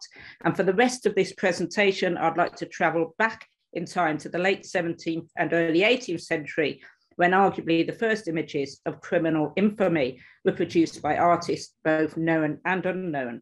I'll then say something about the emergence of the use of criminal photography in the pseudoscience of the mid to late 19th century, finishing with a brief discussion of the mugshot from the later 19th century. So starting with criminal biography and imagery. So woodcuts and other drawings of individual identified criminals exist from the 17th century at least, and possibly earlier if we include political and religious criminals. However, here I focus on the more mundane of transgressors, thieves, pickpockets, and robbers. And some of the earliest early modern images of a known criminal that survive are those of the roaring girl, Mary Frith, or Moll Cutpurse. So Mary was a pickpocket and receiver of stolen goods, born around 1584 and active till around 1659, when she died of dropsy. Frith, as we can see from our images, and most of these images are from the National Portrait Gallery, Frith was clearly somebody who challenged conventional stereotypes. The pictures we have show her smoking a pipe and dressing in masculine clothes. And from quite early in her career, Mary seems to have embraced a form of celebrity. And indeed, much of what we know about her is drawn from a sensationalist biography that was written after her death. So this book, published in 1662, helped to mythologize the roaring girl. And it was also through the writings of contemporary playwrights that a public image was made. So in her lifetime, at least 2 plays were written about her, perhaps most notably a Jacobean comedy called The Roaring Girl by Thomas Dekker and Thomas Middleton, who were both very well-known playwrights at the time. And that was published in 1611. And Frith really embraced her public image by actually ascending to the theatre stage herself at the Fortune Theatre in Cripplegate. So she, to some extent, she plays with her image. And I guess Mary is an early example of the interesting collusion between the criminal, the artist or photographer, and the public that we can sometimes see in the history of criminal portraiture. During the late 17th and 18th century, the public thirst for criminal stories would become even more significant with the emergence of the genre of criminal biography, and in parallel, the provocative images of that notable of criminals, the highway robber. So here we see a collection of portraits of Jerry Abershaw, who was a highwayman who was executed on Kennington Common in 1795. Captain James Maclean hanged at Tyburn in 1750. At the top on the right hand, we see John 16-stringed Jack Rann, and he was named after the coloured strings he wore on his breeches, and he was also executed in Tyburn in 1774. And of course, at the bottom there, Richard Dick Turpin, executed at York Tyburn in 1739. And these images attest to the enduring fascination with the highway robber, who, of course, more often was a common and violent thugs who operated on foot rather than on horse, operated on foot on the King or the Queen's highway. And in culture and in the public imagination, they were cast in much more dramatic, heroic and romantic ways, helped by images like this. and cloaked very much by the Robin Hood myth, which itself was quite problematic in terms of mythologizing. However, perhaps the most interesting criminal portrait from the 18th century was that of Jack or John Sheppard on the left of the slide. He was a thief who would become a criminal celebrity for his 4 escapes from prison and subsequent rearrests, and most notable was his final escape from the strong room of Newgate prison, after which he became so celebrated that high society would pay the jailer to come and gawk at him. And Jack would actually perform the various elements of his escape story to his audience. As a petition from several prominent people calling for his death sentence to be commuted to transportation stated, "The concourse of people of tolerable fashion to see him was exceeding great. He was always cheerful and pleasant to a degree, as turning almost everything, as was said, into a jest and banter." Now, in this period, and this painting we see in front of us, Sheppard would be painted by the society and court painter James Thornhill. In the painting from 1724, Jack, with the bricks of the prison cell walls behind him, seems poised for flight. Unfortunately for Jack, the only place he would be going from this cell was to Tyburn, where he was executed on the 16th of November of that year. Interestingly, Thornhill was the father-in-law of a much more famous artist, William Hogarth, and both men would visit Newgate in 1733 to see the 22-year-old Sarah Malcolm on your right of the picture. Sarah was a servant girl who was condemned to death for her involvement in a burglary and murder of 3 women. Hogarth would sketch and paint her, as we see here, just days before execution, and both of these images can be found on the National Portrait Gallery website. So clearly, both Hogarth and Thornhill were not above exploiting the notoriety of their sitters, although at least in Sheppard's case, there's some sense that he colluded with the portrait painter as he points towards what is presumably the way out of the cell. Now, in the next part of the presentation, I'd like to turn to how the earliest criminal mugshots and photographs were used by pseudoscientists and criminologists in order to demonstrate their theories of criminality to a public who sought to identify and recognize potential criminals in the rapidly urbanizing spaces of the 19th century city. So pseudoscience and picturing criminals. So in the 19th century, the visual image of the criminal would become much more common. The criminal could be pictured through a number of forms. So as we've already seen, the execution broadsides, which continued until at least the mid-19th century, cheap press and popular literature, and the mugshots, of course, from the mid-19th century. But the criminal image would also be used in other contexts. Pseudoscientists would draw on early visual images of the criminal, their research shaped by contemporary fears about crime and rationalized by the need to identify and surveil the poor. And as early as the late 18th century, the Swiss poet, philosopher, and pastor Johann Caspar Lavater was one of the key proponents of the science of physiognomy, which, along with phrenology, would be influential in Europe from the late 18th and early 19th centuries. And here we have a set of, on the pictures, profiles from Lavater, and on the right of the picture, a satirical image of the German father of phrenology, Franz Joseph Gull, and that's from 1808 by the cartoonist Thomas Rowlandson. In 1783, Lavater would publish his research on facial fragments, concluding that criminal behavior could be determined through an examination of the shape of the face and features. Hence, psychological traits of violence and delinquency could literally be found in certain features and body morphology. Whilst both physiognomy and phrenology, the study of the skull to predict mental traits, were largely discredited in the early decades of the 19th century, their influence lingered in the work of 2 key individuals who would use the new techniques of photography in their fundamentally pseudoscientific work. So the first of these was Francis Galton, the Victorian polymath, cousin of Charles Darwin, and founding father of eugenics. In the 1870s, he capitalized on the growth of photographic record keeping in the criminal justice system by using mugshots of various groups of criminals to create his composite portraits of criminal types. And he used a series of photographs of prisoners at Pentonville and Millbank prison, which were provided to him by the Home Office in 1877.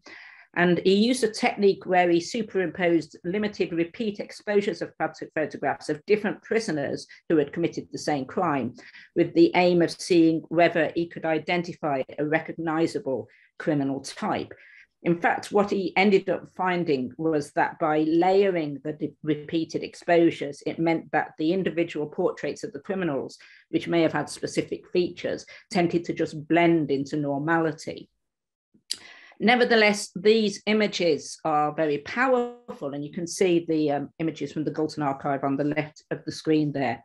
They tell us much about contemporary fears about crime in mid to later 19th century Europe. As Daniel Pick explored brilliantly in his book, Faces of Degeneration, that was published in 1993, from around 1848 to 1918, theories of degeneration gained hold in European countries and fitted neatly with the parallel emergence of surveillance systems that sought to identify and recognize the criminal, the deviant, and the insane. Now, undoubtedly influenced by Galton was at the same time challenging many of his findings. The Italian criminologist Cesare Lombroso would develop a theory of criminal atavism. So again, using the studies of criminal faces, and we can see here the other two images are both from Galton, Lombroso's work. So using studies of criminal faces as well as post-mortem examinations, he claimed that there were specific physical anomalies which indicated that criminals were primitive and subhuman, characterized by features that were reminiscent of apes and lower primates. His book, L'Uomo Delinquent, was published in Italian in 1876, with the English translation, The Criminal Man, published in 1911, after Lombroso's death in 1909. Another book, The Criminal Woman, had been published earlier in English in 1895. But during the later 19th century, Lombroso had a worldwide reputation, and I think this work is really important in helping us to think about the visual imagery of crime and criminality, both in the 19th century and going into the 20th century. So Victorian and Edwardian mugshots. So this work developed in parallel with the growing use of the mugshot in European countries from the 1840s. And in England, police were photographing criminals in London, Liverpool, and Birmingham, as we've already heard from Corinne's presentation. So whilst these images were a reflection of new photographic technology and the evolution of police record keeping and surveillance system, it's tempting sometimes to see them as a natural next step from the criminal portraiture, such as the work of artists like Hogarth and Fornell, or depictions of criminals in broadsheets and execution woodcuts. And these sorts of depictions existed within a popular culture of folk devil and crime celebrity. Indeed, particularly notorious criminals like the Sheffield burglar and police killer Charlie Peace were familiar to the public through photographs and drawings in newspapers and penny publications, as were other violent offenders who went to the gallows in the 19th and early 20th century. However, the new photographic images of criminals from the mid-19th century, as we've seen, became very much fodder for the search for the criminal other. So these photographs would not have been accessible to ordinary people. They were part of that private criminal record. And the people who we see in the mugshot books, which have been rediscovered through digitization and shared via the internet in the last decade or so, did not have the enduring fame that Peace or his predecessors like Jack Sheppard had. These are the mostly ordinary men, women, and children caught on camera for a fleeting moment, creating an indelible but compelling record, a snapshot in their lives. While some individuals caught and recorded in mugshot books were serial offenders, most were not. Most had ordinary lives that reached both before and after their interaction with the criminal justice system. And it's important to remember, and I think Corinne mentioned this, it's important to remember that people in police arrest mugshots specifically were also sometimes acquitted of crimes. Hence, these historical mugshots show the accused, not necessarily the guilty. Now, perhaps this is most notable in the mugshots of young delinquents, often accused of very petty offences, such as petty larceny, or as we've seen, vagrancy, or other very low-level misdemeanours. So when we look at the faces of brothers George and Joseph Green, aged 12 and 14, sentenced to 1 month hard labour in Oxford prison around 1872, for stealing a bag containing bread and butter, their frank and resigned gaze stares out at us. It's hard not to read into the images and imagine the fragmented and difficult lives these brothers may have gone on to live. But interestingly, the brothers were also sentenced to 4 years in a reformatory school. And we know from our research by historians, that in this period, because of the supportive aftercares that saw former inmates into employment, they were much less likely to reoffend after their release. So actually, these boys may have gone on to live quite unremarkable lives away from the criminal justice system. So this is a reminder that the mugshot only reveals a glimpse of a life. And as much as we might feel empathy and seek to fill in the gaps, they tell us nothing of the life lived by the individual beyond that moment. So in conclusion, we need to think more about how we use these images and how we read and interpret them. And Helen's going to say a little more about the ethics of the mugshots in our work as historians. As I've briefly shown in this presentation, the face of the accused and the criminal has been caught and used for different purposes by artists and photographers. Some of the criminals photographed could be argued to have at least some agency. So Jack Shepherd acted out his escapes to an enthralled audience, although he still went to the gallows. Charlie Peace gained a sort of criminal celebrity in his lifetime, but again ended his life hanged at Armley Jail in Leeds. More recent criminals, like the Kray twins, caught here by the celebrity photographer David Bailey in 1965, arguably used their image in their crest for a form of criminal celebrity before their arrest in 1968 and life imprisonment the following year. But the individuals we see in the criminal mugshot, or the photographs manipulated by Galton, Lombroso and their contemporaries, show powerful images of individuals in their momentary interaction with the criminal justice system. As Jonathan Finn noted in his 2009 book, Capturing the Criminal Image, by the close of the 19th century, the photographic representation of the criminal body was enmeshed in a socially defined binary of normal versus deviant, and in questions of power, surveillance, and privacy. And I'd like to end it there. Thanks. Thank you very much, Heather, for that thought-provoking presentation. I think it takes a really, really interesting alternative view of portraiture, which you've taken through criminal celebrity, phrenology, atavism, and to mugshots as the natural next step. And I think it's important that as you say, mugshots don't have that enduring fame. It's a moment in time, and they weren't necessarily guilty. And also the often unnoted aftercare, you know, what happened to those criminals, so, or not criminals. So my next speaker is Professor Helen Johnson. And Helen is Programme Director of the MA in Criminal Justice and Crime Control. And she's also co-director of the Centre for Criminal and Criminal Justice at the University of Hull. Helen's paper is entitled Ethics, Photography and the Victorian Edwardian Criminal Justice System. Thank you, Helen. Thank you, Angie. Thank you. And I suppose in this presentation, I'd like to kind of pick up on quite a few things that have been mentioned along the way, and hopefully to pick up on some of the discussion in the chat, and continue some of these themes into the roundtable session. So yeah, so today I'm going to talk about arresting images, ethics, photography, and the Victorian Edwardian criminal justice system. So a few years ago, Heather and I began to collaborate, and we started collaborating through the construction of a research network called Our Criminal Past. And the idea of Our Criminal Past was really to reach out from the university, from academia, to collaborate and engage with people who were working in archives, museums, and the heritage sector, particularly those within the area of crime history, police history, prison history.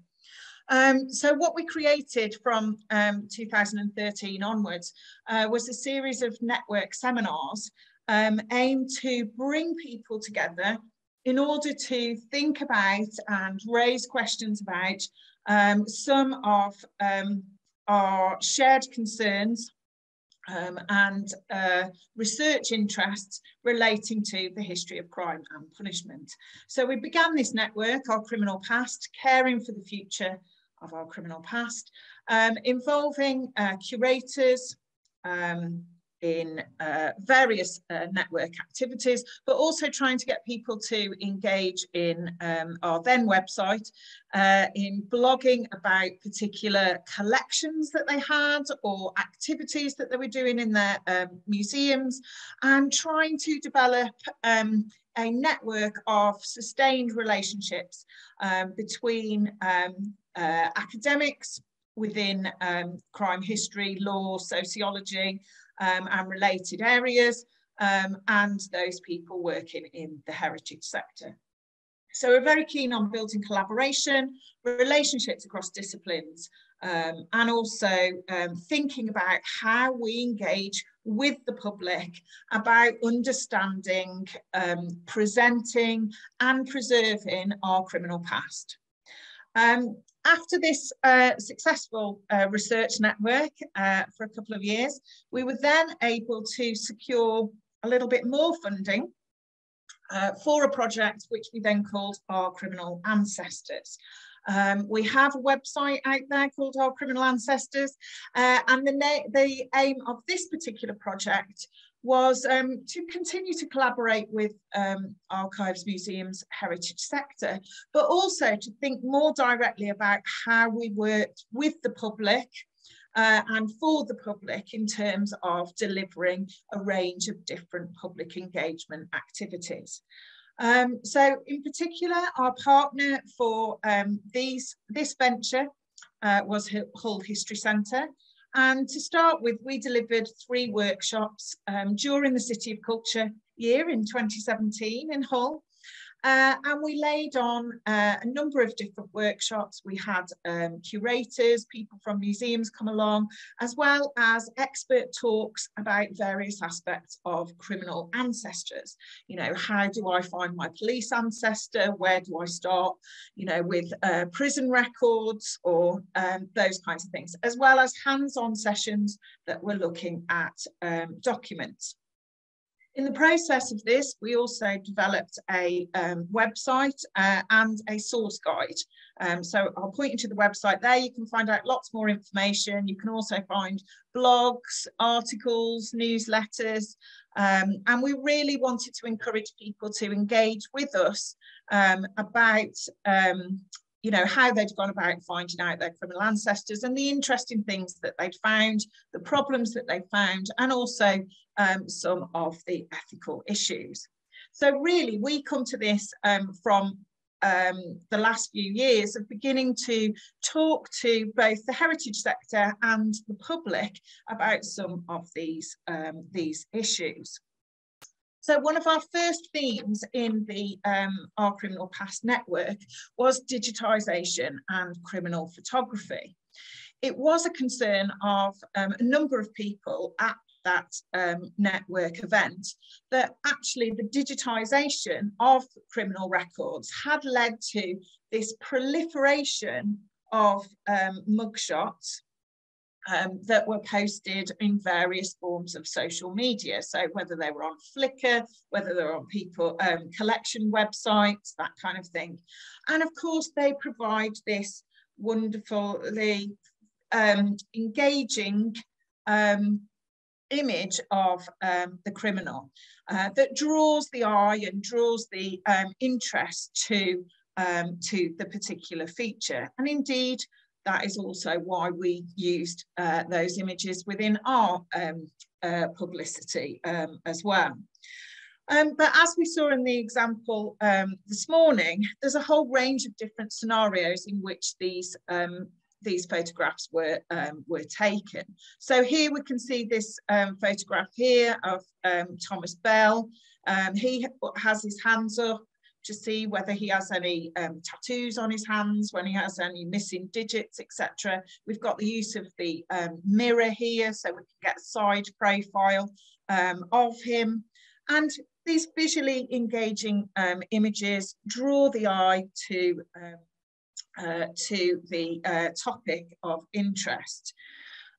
So a whole host of archives have begun to put these criminal images on social media. So Tyne and Weir were the ones that I used in my opening slide, Tyne and Weir's collection on Flickr.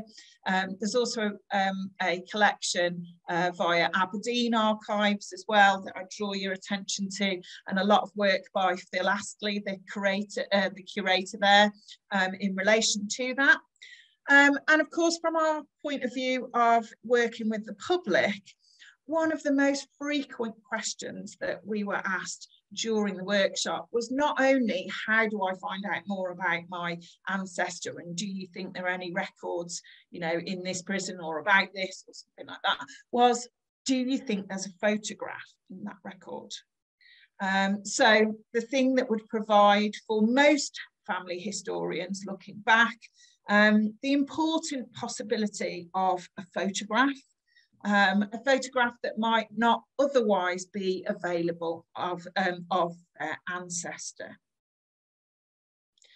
So I suppose what we have is a number of different competing tensions about the use of some of these images. Corinne mentioned, as did Heather earlier, about when exactly the photograph was taken. So many photographs were taken by the police, as has already been indicated. That might be when somebody has been arrested. But in a number of cases, as we know with the criminal justice system today, those cases might not have been proceeded with. Somebody could have been found innocent.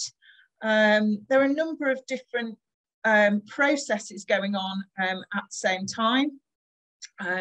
But the way in which that they are presented is that these people are automatically criminals. Okay, so I'll come back to some conclusions about this later on. We then have a whole collection of photographs that are taken on entry to prison system. And prison authorities went to huge lengths to record details, meticulous details about the people who were going into their institutions. We know that this happened as early as 1840. In the 1840s, if you look at Richard Ireland's study of Carmarthen prison, then the governor at that prison was a keen photographer, and so he was quite early in documenting prisoners within that locality. But the prison authorities and the entry of the government into the administration of prisons via the convict prison system also led to a proliferation of these different types of documents. So a penal record, many of which have been digitised and placed on Ancestry and Find My Past. You can find meticulous details of the individual, their height, their weight, any identifying features, their health at the time, whether or not they'd been vaccinated, if they'd had any particular diseases, as well as these identifying features. And as Heather has already noted earlier, all of this was in the pursuit really of trying to identify and survey the criminal classes, or the habitual criminal. In particular, they were concerned to identify the repeat offender, the recidivist. In addition, we also have a whole range of other different types of sources that were merely compiled locally by different police forces who might well have used different systems and different practices. So, for example, we have examples across the country of town thieves books, for example, which were much more about kind of local offenders, identifying people. Some had photographs, some didn't. But I think so we've mentioned already about the Prevention of Crimes Act, the Habitual Criminals Act, and how this, I suppose, reasserted and required the use of photography within the criminal justice system to identify and surveil offenders and their contact with the police and the prison system. But I think also the other thing to bear in mind about this is that when these images were produced, they were not in the public sphere. They were for use by criminal justice agencies. They were shared by criminal justice agencies, but they certainly weren't in the public domain. And as we've already seen, it was perhaps only illustrations and things like that that would feature in newspapers when it came to high-profile criminal trials.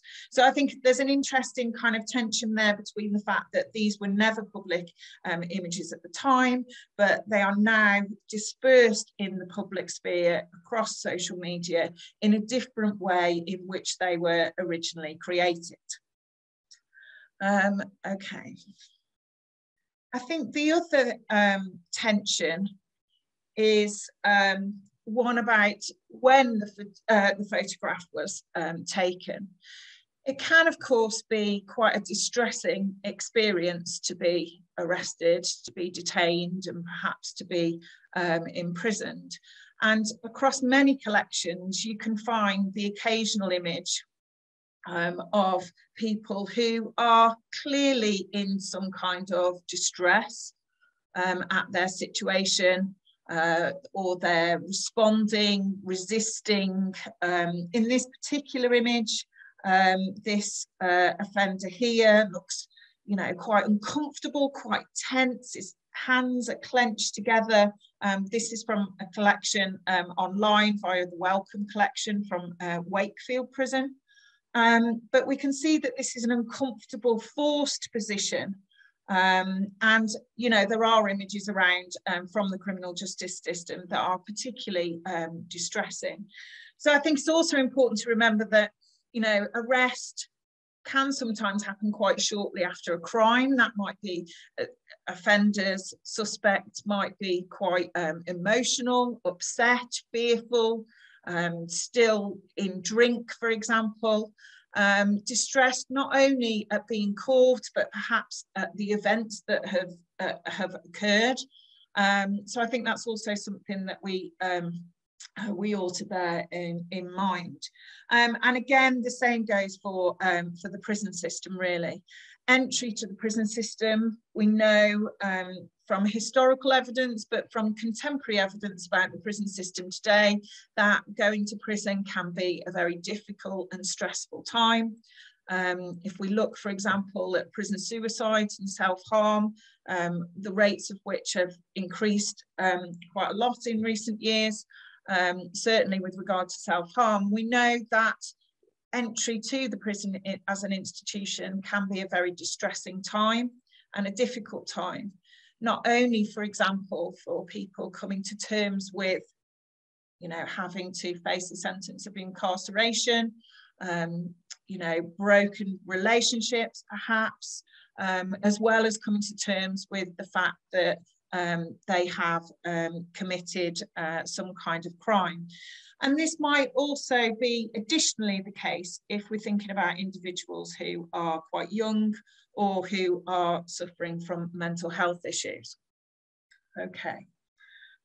So some of the photos that exist are really quite distressing.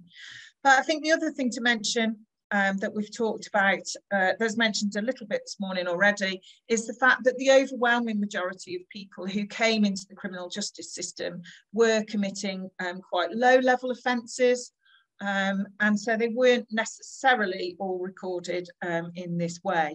It kind of varies, again, on different local practices. Okay, so I suppose what I'd like to do in the conclusion is just to raise a few questions about what do we do in forms of practice in terms of thinking about exhibiting the archive. Do we think, for example, about more explanations of photographs? Do we think about recording whether or not somebody was found guilty and convicted, or whether or not they were in fact innocent or set free? Is that a way in which we can kind of mitigate against some of these tensions? I think the other thing to remember is that for most people who came in contact with the criminal justice system, it might, some of those people would have found that compelling political activists. I'm thinking, for example, this illustration of a suffragette being force-fed. They might have seen that as an important part of their life, an important part of the contribution that they made to women gaining the vote or whatever political activity they were involved in. But for the most people, contact with the criminal justice system was a momentary event. It was something that might not have defined their lives in any way, and we ought to be careful about defining their lives by the fact that we only have evidence of their criminal activity, and we don't have wider evidence of the whole of their lives. And I think the other thing to think about, and I think this was mentioned as well, is, you know, offences in the past that are not offences today. In a way, I think people feel that that sits more comfortably. We can kind of explain that when we're displaying and presenting material about that. However, there's a real tension there about stigma, about the stigma that's attached to offences that happened hundreds of years ago, but also about stigma today and the way in which we view people's criminal histories, criminal backgrounds, and how indeed people are able to move on and move away from the association with criminality in their lives.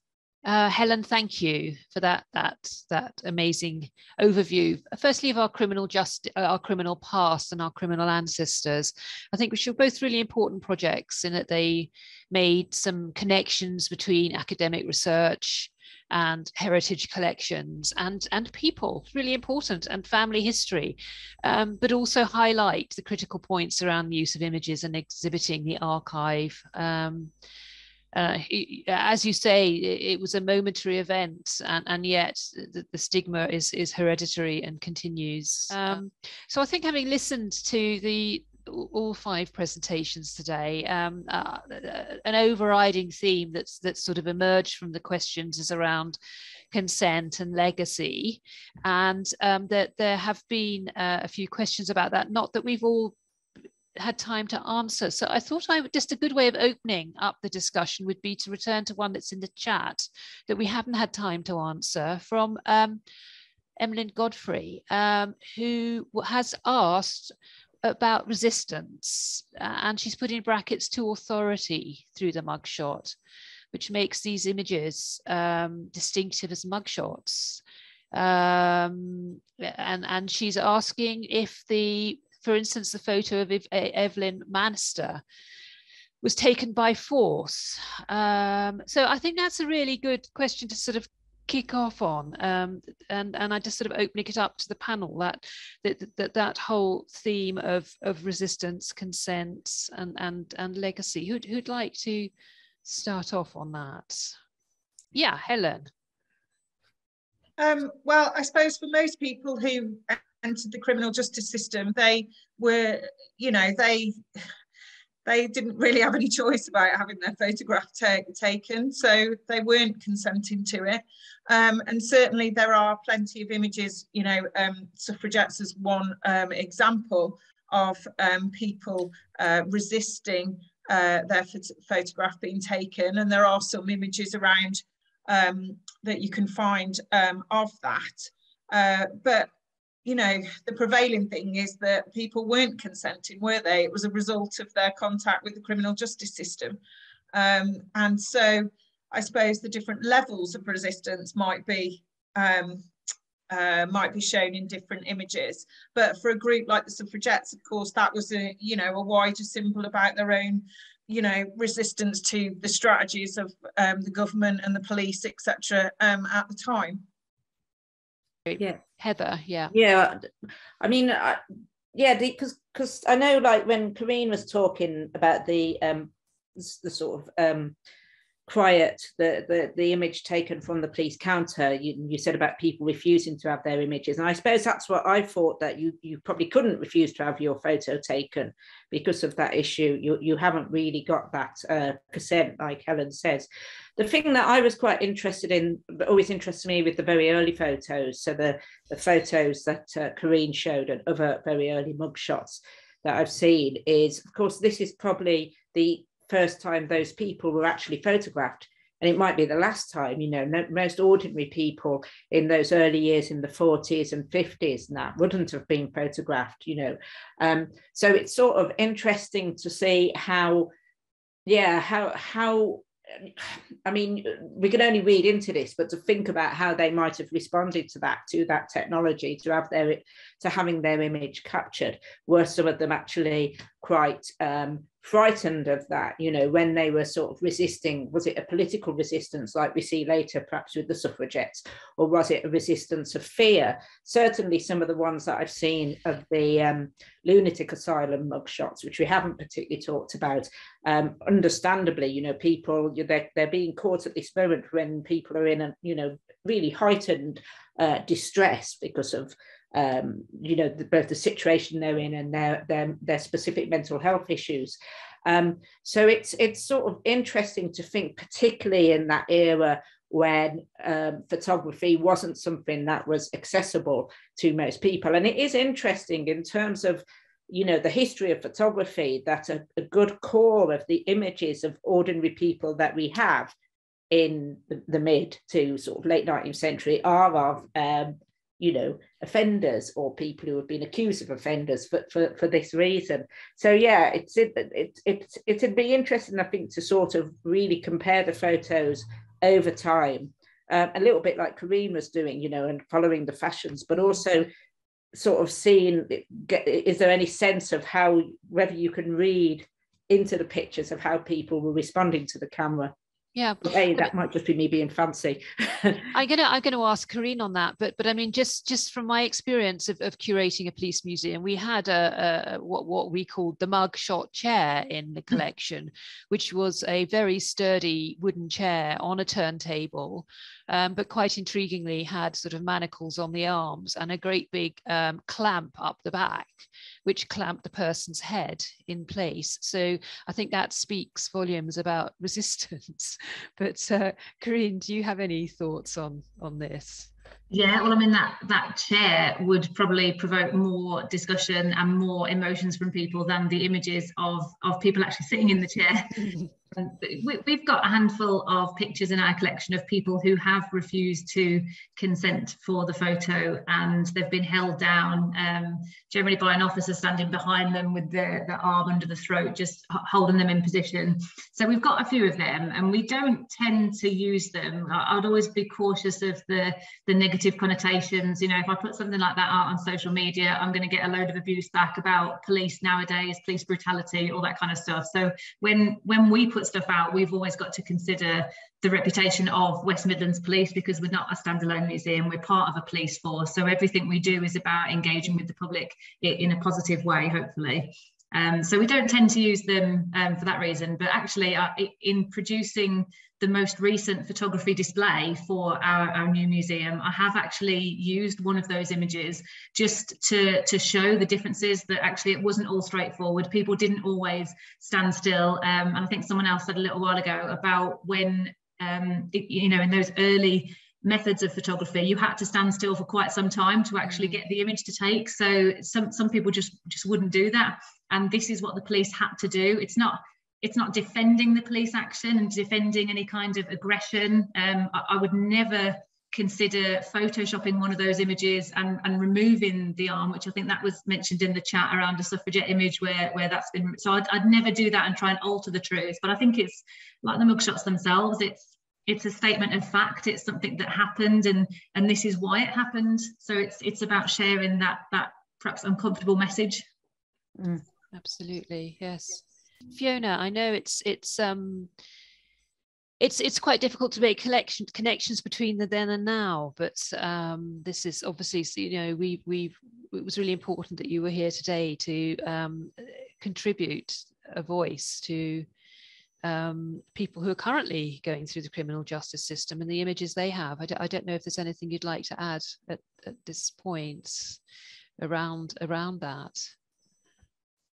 I think when you were talking about the ethics of display, and everyone is really saying the same thing, which is it's kind of to do with the context, and if you can give more of the context or more of the information. It was interesting what was said about the person who asked that it was noted that the person was acquitted. Yeah. So because we deal with people who are fully involved with us and submit their work, it's obviously much easier for us. We're in a unique position. And I think the more of that original voice that you can put into things, obviously, the better. So it was wonderful to have Sarah was here today, in terms of we brought her in and she did the interview with me. And I think as much as possible, you know, Koestler always tries to put that voice into a conversation, whether it's on the wall or in our governance, on our board, steering groups. So that wider context is important too, just how decisions are made, and also who perhaps leads exhibitions or has the last word, or who might be brought into an exhibition guide, who might be asked to give some feedback or to contribute something to an exhibition. I think widening that as much as possible and asking where you can widen it is really important. Thank you. I think, sorry, Angie, just chipping in there with Fiona. There's, I guess the interesting thing there, and obviously I think we were probably all impressed by how, this sounds awful, you know, but, you know, how articulate Sarah was about her practice and about her experience. Not that there's no reason why she shouldn't be, but, you know, I think we all make assumptions. But it seemed to me that particularly one of the things about the Koestler artists, and particularly where they have done their own portraits, is about their agency. And that's something, you know, I talked about very briefly in relation to perhaps some of the, you know, the Jack Shepherd portrait, and that perhaps sometimes people do have a sort of agency if they perform in a sort of way in a photograph, or in your case, they're choosing to have this, you know, develop this medium to be able to show their journey that they went through and express their feelings about their encounter with the criminal justice system. So I guess that historically, most of our people, you know, most of these people didn't have agency. And I guess what's different today is your organisation helps them to have that agency. Would you agree with that? Yeah, as much as possible. We're definitely there to show that. And a lot of our entrants are very aware of scrutiny or stereotypes of people in prisons or going through criminal justice system in general. We get a lot of artwork that's made of collages of like tabloid newspaper features, for example. So our entrants are extremely aware of it, maybe more aware than anyone else, you know, of how you are viewed, and therefore taking control of how you are viewed, whether it's through a poem or a self-portrait that you present of yourself, is extremely important. Thank you. We have actually a question from Richard in the chat, which he's asking, has any work been done on how many photographs survive today? He's saying, I think there are over 100,000 habitual criminals based on the numbers allocated to them by letters, many of whom have been photographed. That this is only a small percentage of offenders. Is anyone aware, those who have researched collections, is anyone aware if any research has been done around that? No. No, I think it just varies as to, there are a lot of places have got mugshot books, whether they're police mugshot books that get, you know, handed into museums or archives, or whether they're prison mugshots. Often some of the problem is, and Corinne may have experienced this, is they can't always get obviously, Corinne, you managed to get the funding to digitise them, but I've spoke to a couple of smaller museums that didn't have that funding to digitise. And again, Jackie, you know, this might be something you know about in relation to, you know, you work with the Museum of London. So, you know, obviously sort of bigger organisations may have that money, but it can be quite an expensive process to get digitised. So I suppose it's a combination of the survival, what survives, what's accessible, and if they do survive, can they be made accessible? And I suppose the other question is, should they? But we're sort of past that, aren't we? Because they're out there. Yeah, I was just going to say, I think that's really interesting about the collections, because we are very much talking about the mugshots in inverted commas, and I'm really interested, what's the origin of mugshot, and is that, you know, it's an interesting term in itself, isn't it? But I think it's also thinking about other collections, and I suppose because I was coming to it as a curator, sort of more social historian side, that's where I found things like the Hartley collection fascinating, because I didn't realize that those sort of sketches, I mean, you know, the images that appeared in the Finnish newspapers, but actually seeing sketches that were like that, little portraits that were done of people, and that brought those personalities of those people in much more than something like a mugshot. And I wonder if there are, and I don't know, if there are more collections like that of those sorts of courtroom sketches, which are much more informal in some ways, and sometimes informative of the people. I don't know. And also then I suppose there's also things like the you know, the busts, the heads, that again, there are quite large collections around the country of. So I suppose it's layering up the different types of crime or criminal portraiture that we have access to, and that would be fascinating in itself as well. So not just taking the mugshots isolated, but putting them in a context of these other types of images. A bit like you were talking about with Charlie Peace, where there are the kind of the images of him, but if you then sort of photograph or something, you know, how they compare as well, I think. Yeah. I mean, those images of Charlie Peace are there's massive variation. He goes from looking quite sort of monstrous to looking relatively normal. And then there's also a sort of, I can't remember what comic it is, there's a comic strip from the early 20th century, something like Roy of the Rovers or something like that, where they do a whole comic strip about him again. So his image has been reproduced, but really probably doesn't look that much like the original man, you know. Yeah, absolutely. Yeah. I've got actually a question in the Q&A from Alexa Neal. Don't you think there's a danger in redacting some images and not others, even if they're contentious or show people in distress? Redaction creates a corpus of consent, surely. I worry that taking out certain images leaves behind all the Myra Hindleys and Ian Brady's, for example, which tells people this is what a criminal looks like, and by extension, this person doesn't look like a criminal, which is likely to disadvantage some groups more than others. So that's a question from Alexa. I don't know if anyone. Yes, Helen. I don't think I was suggesting that you remove anything necessarily. I agree with what Alexa's saying, in the sense that, you know, we should, if we are choosing to display something, then we should choose to look at the range of experience that people had in that situation. So yeah, and some of those images are quite uncomfortable and make us uncomfortable, but then do we just ignore things that make us uncomfortable? You know, I don't think that's right either, really. Whose hand up was oh, sorry, we got Corinne and Heather wanting to Corinne, do you want to go first? Go on. Corinne. Yeah, I was just going to say, if that question might have been in relation to me saying that we didn't use images, we don't tend to use images of people that are restrained, which from my knowledge of our collection, if we've got 8,000 or 9,000 images, the ones that are restrained, there's probably 5 or 6 of them. So it's a very, very small percentage. And it's just a case of, when we flick through the images, we make conscious decisions all the time of which ones not to use, because some of them are blurry. So probably those people were moving possibly.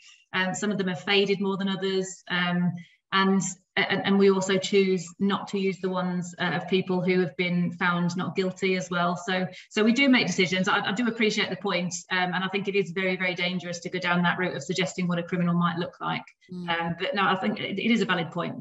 Yeah. Heather, can you just wind up quickly, as we're running out of time now? Yeah, sure. Yeah. It was just to Alexa's point, really, which I think is really interesting, and sort of, I mean, obviously, one of the things to, you know, the more notorious cases like the Brady and Hindley, we know so much more about them, you know, in terms of contextualizing that crime and affecting the way we think about it, as opposed to like looking at the sort of average Victorian mugshots, where often there's just a one word or one line description of their crime. I think, though, we need to be really aware of our subjectivities in terms of how we look at them, even when we have this knowledge. I don't know if, you know, this week, that the awful and tragic murder of the little boy and the mugshot that was used of his stepmother.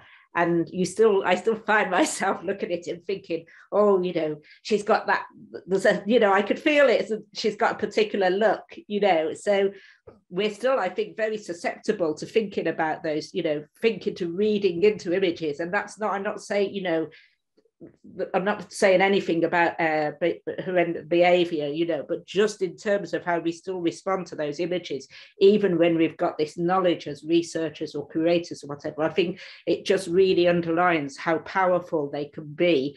And I think, you know, yeah, there's not a sort of easy answer to how we use them. Thank you. Right, so I'm going to start to wind up here. We said it would be just a little bit past 2, so we're pretty much on time. So just to conclude, I said at the beginning, the webinar has been recorded, and both UPG and CAP will be posting the film on their respective websites. Just as a reminder before you leave, this has been a free event. And I know feedback is a chore, but it is so crucial to these events. And we obviously can't hand you a physical form before you leave, but I think we will be sending you out feedback forms. So please do fill it in. It's short, it's concise, it won't take long. And so just last thank yous from Heather and I as the chair, as joint chairs, to our panelists, Helen Johnson, Corinne Brazier, Jackie Keeley, Fiona Currant. Heather, can you thank yourself? And also for Sarah for her input as well, for their fantastic and stimulating contributions, and of course to all our attendees for joining us. Thank you all. Yes, thank you.